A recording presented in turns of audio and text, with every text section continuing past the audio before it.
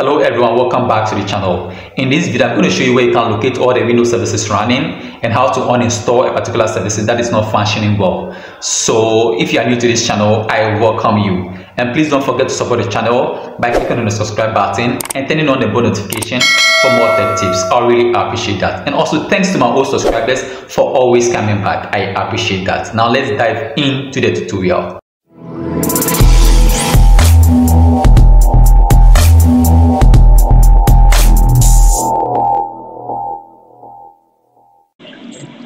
So to uninstall a services or a service that is not functioning properly, you are going to use the registry editor to uninstall the services, okay?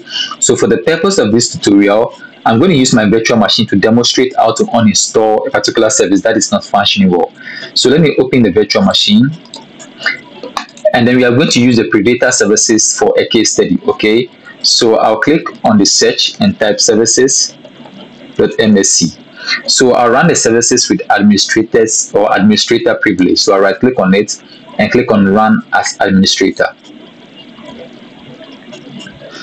So let me show you the Predator services running in the services, okay?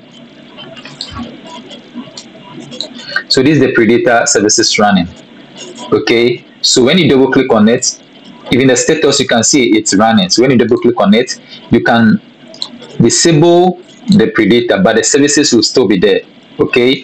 So we are going to uninstall the services. So let me open my registry editor. So I'll type regedit.msc and then I'll run it with administrators privilege, okay?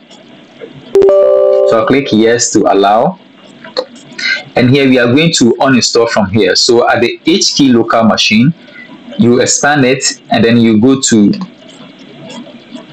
system, okay? So you expand system and then you expand current control set and then you expand services, okay? So we'll scroll down to where we have the Predator services and then we delete the services from here. So let me show you. So this is the Predator services, okay? So let me restore this and then I'll show you. So this is the Predator services we have here. You see Predator ACM, the same thing we have here. So we are going to delete the services from the registry editor and then it will take effect from here after we've done the restart. So I'll right click on the services and I'll click on delete and it will give you a confirmation, okay? Are you sure you want to permanently delete this key and all its sub key? Yes, we want to delete it. So I'll click on yes. So now we don't have the Predator there again, okay, but we are still having it here.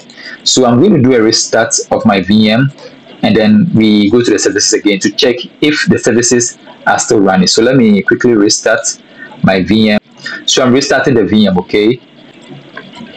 So the VM is done restarting. So let me go to the services and then we check if we have the Predator services still running, okay? So I type services.msc and then I'll run the services as admin. So let me maximize this and then we scroll down to where we have the Predator, okay? So you see now we don't have the Predator services running anymore. So we've uninstalled the services from here, okay? So we've uninstalled the services from here. So supposing you've uninstalled an application which has the services running in the services and you try installing the application again and get a feedback of services are still running, you need to first uninstall the services from there before you can reinstall the application, okay? And also working in the registry, you have to be very careful because everything with regards to your operating system is there. So if you don't tweak it well, you might cause harm to your PC, okay? So this brings us to the end of the tutorial.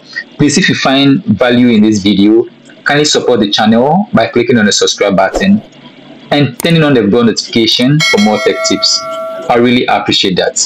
Thank you for watching and bye-bye.